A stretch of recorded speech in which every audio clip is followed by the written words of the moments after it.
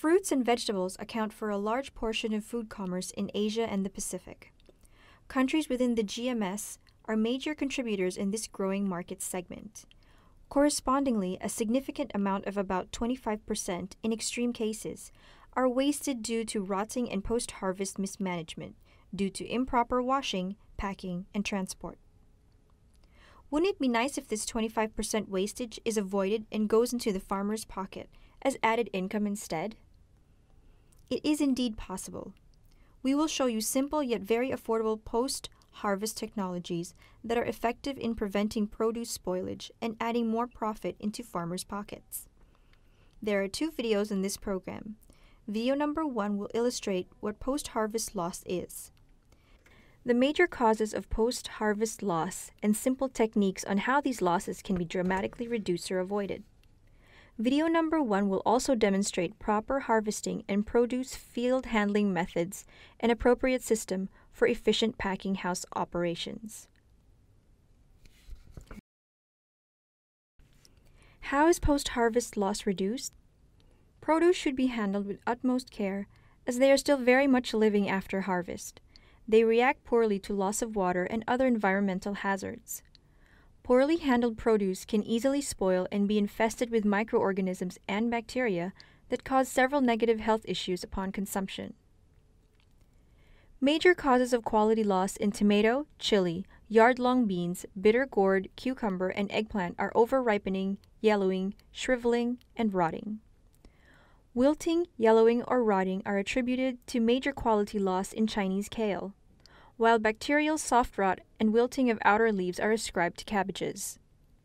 Market requirements are stringent, and harvested produce must be disposed of at the right time of maturity to ensure good quality and allow selling at the highest price. Proper harvesting and field handling. Post-harvest begins when harvesting ends. Produce must be harvested at optimum maturity. Vegetables that are harvested too early or too late do not store for long. For longer travel in shelf life, tomatoes are harvested mature green or slightly red but firm.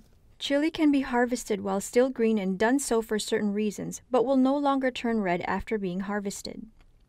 Bitter gourd, cucumber, eggplant, and yard-long beans are harvested when young and tender, but must be of desired size for optimum yield. Overmaturity is indicated by yellowing in bitter gourd, cucumber, and also hardness in eggplant. Prominent seed bulging in yard-long beans is indicative of overmaturity. Mature cabbage head is compact and firm by hand pressure, while puffy head and cracking indicates overmaturity. Chinese kale is harvested when it is still young and full in size. Time of harvesting. To maximize the efficiency of pickers and to minimize exposing produce to heat, it is recommended to harvest during the coolest time of the day. Produce that are harvested when the atmospheric temperature is hot increases the likelihood of quality loss. Under this circumstance, it will help when produce are left to cool down under shade. Plants are brittle and prone to damage when harvesting early in the morning. It is best to harvest carefully during this time. It is not advisable to harvest during or just after a rain, as wet conditions usually lead to spoilage. If produce are harvested during the rain, it is necessary to wash and dry the produce. Harvesting method. Harvesting of produce should be done carefully to minimize physical injury and preserve quality. The following techniques and tools are necessary for proper harvesting: handpicking, nipper, clipper, scissors, knife. Avoid pulling a fruit, as this will damage the stem and thereby damage plant and affect its fruit-bearing capacity. Right. Cabbage and kale must be harvested with a knife, not twisted or snapped, to avoid uneven stalk length. Harvest containers should be smooth-surfaced and small to minimize damage to produce. Pickers must wear protective clothing to avoid skin burn, irritation, or allergy caused by chili oil or plant hair, especially for tomato, cucumber, and eggplant. Field handling. Use of proper implements and care in handling produce from field to pack house can reduce and preserve quality. The use of plastic crates to carry produce from the field to the packing house are more advisable. For container with rough surfaces, such as bamboo baskets, it is advisable to use liners such as banana leaves or newspaper.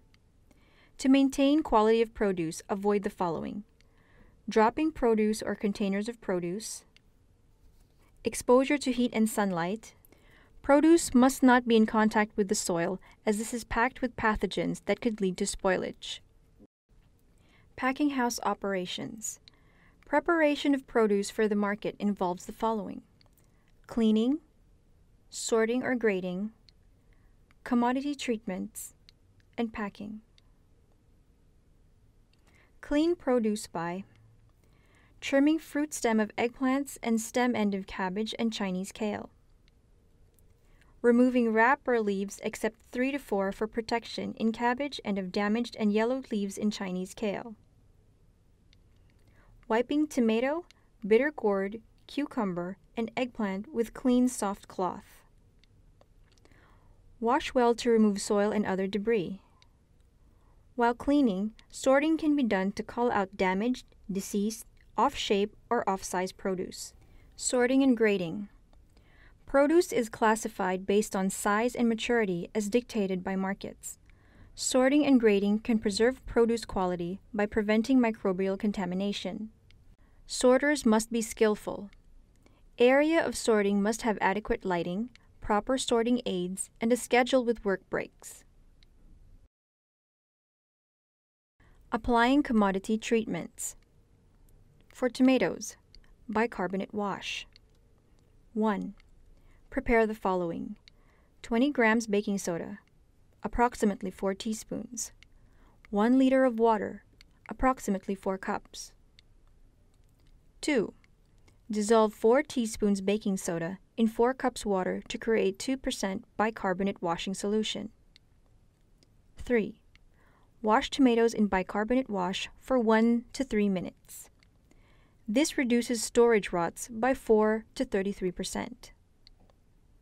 The 2 following procedures, using alum or guava, are very effective in preventing bacterial soft rot in cabbage. Alum.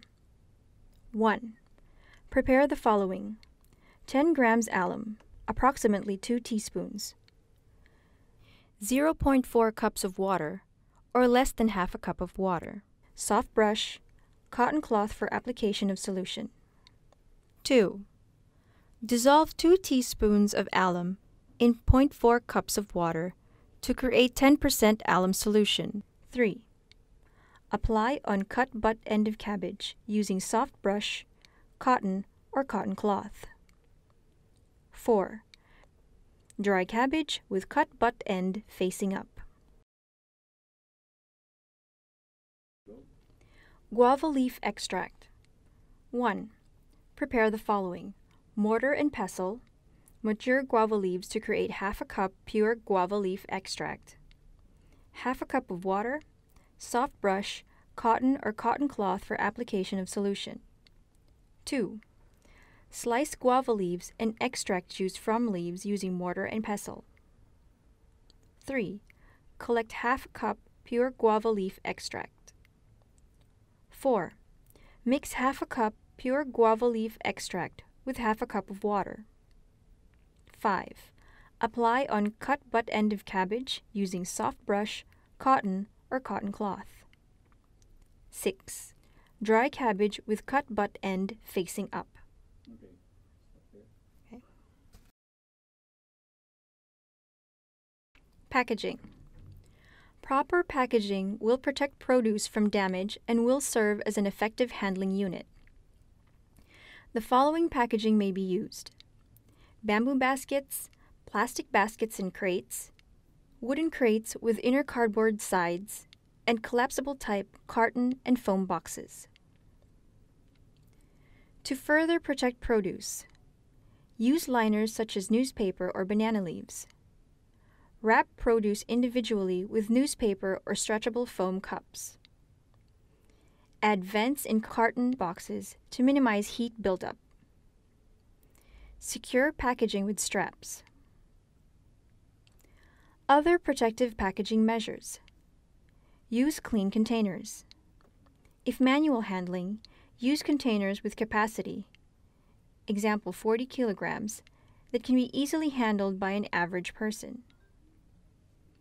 Fill package to capacity. Do not underpack, more vibration damage, or overpack, more compression damage. Pack fruit of only one maturity per container. Immobilize produce in container. Gently shake the container now and then to permit filling up of spaces. Secure the package with proper binding or strapping. Pack and stack in a cool place. Observe care during packing and handling of packages. Using 25 kilogram capacity polystyrene crate with shredded paper could reduce damage of tomatoes by 11 to 18% compared to carton box.